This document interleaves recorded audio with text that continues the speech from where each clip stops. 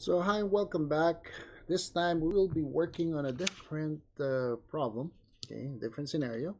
This time this has something to do about Atwood's machine. So this is an Atwood machine. So an Atwood machine is a pulley, okay. So you have a pulley, connect, and then you have a string over the pulley, and then you have two masses connected from each side of the pulley.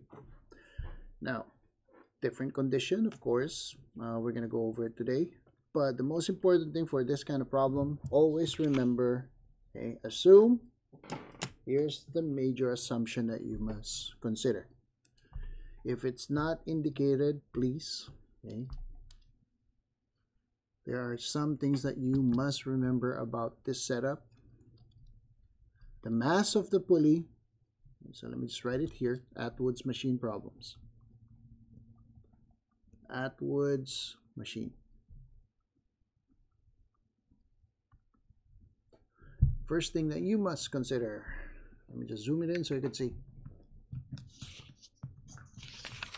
So for Atwood's machine, first thing that we must consider, mass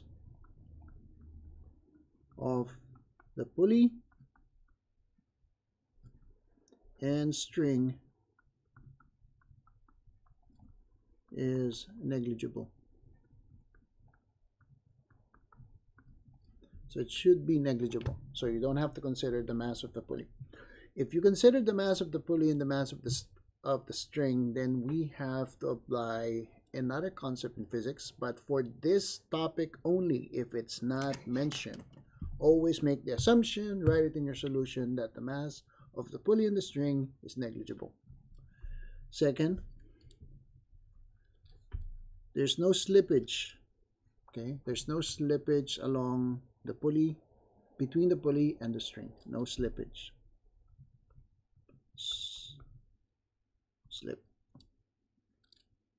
Slippage.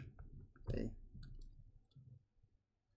0 is equivalent to 0. No slippage. Last but not least, okay, no deformation on the string. Stretched. Does not stretch. No, not stretched. Okay. So it means the string is not stretched. If the string is stretched, then that's a different story. Okay, so there will be a different effect on this. Now, solve for the acceleration of the block A, block B, if the mass of A is equal to the mass of B. Okay, so think about it. What will happen if the mass of A and mass of B? Okay, so what I'm gonna do is to make some assumptions. Okay, so let me just write down. Let me use the red one. Assume or let M equals the mass of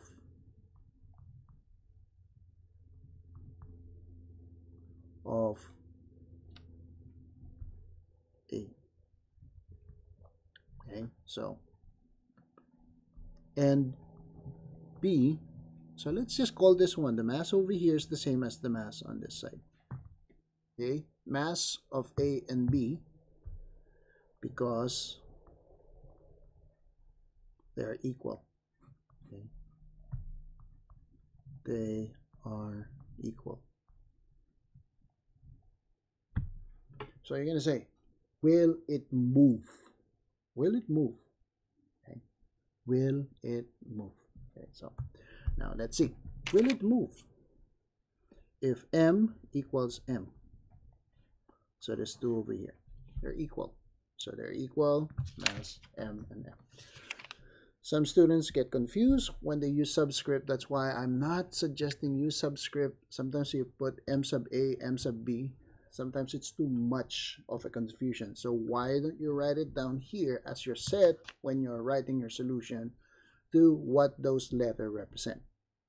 So free body diagram again. So let's start with free body diagram. But this time there are two free body diagrams that you have to consider.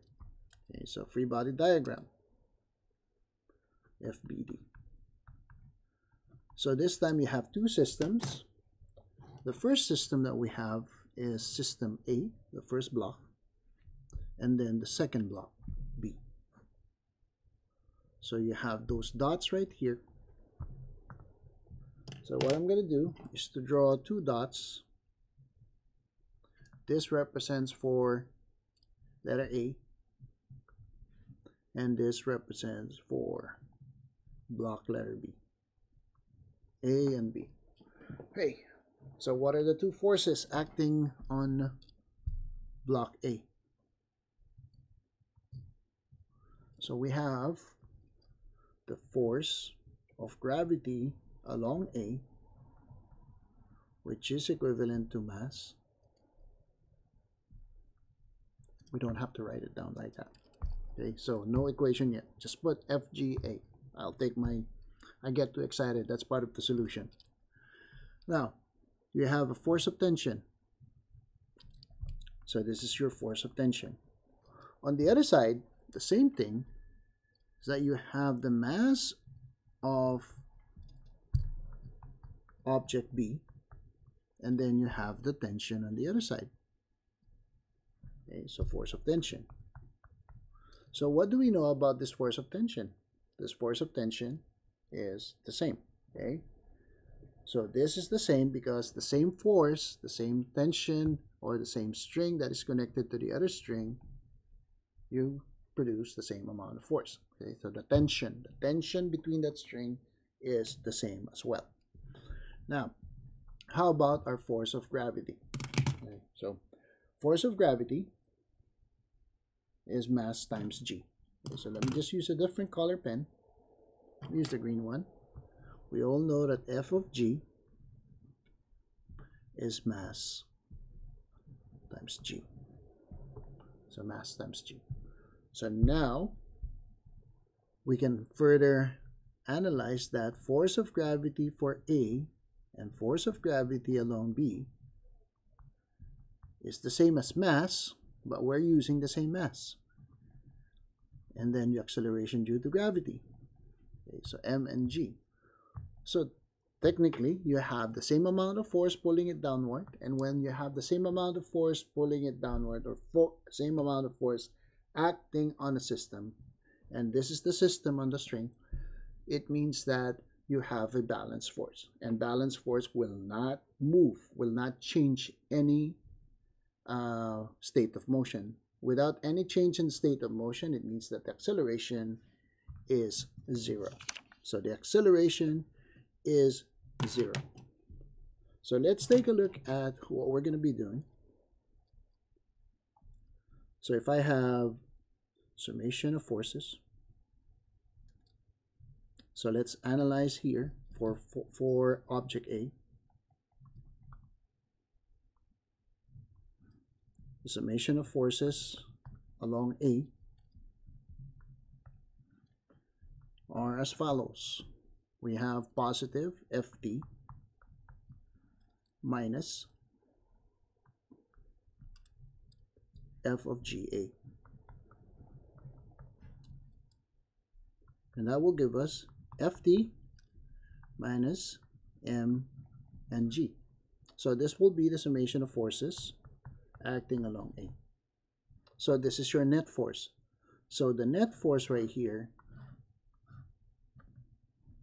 is as follows. Okay, so you have the net force. Letter B, let's do the same thing. For object letter B, you have the summation of forces along or within object B.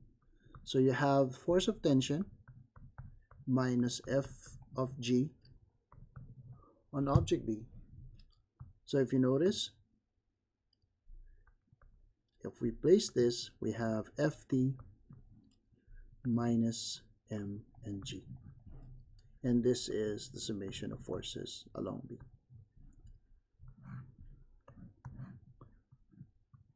So the net force is the same. Since the net force is the same, the acceleration is considered 0. Okay, so the same net force, the same forces acting on each side of the system. So we will have what we call acceleration that is 0. A is 0 because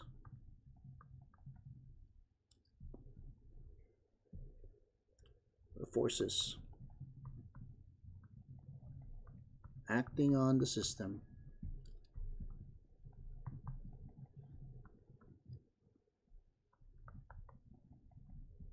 is balanced. So there's no presence of unbalanced force, so therefore the acceleration is 0.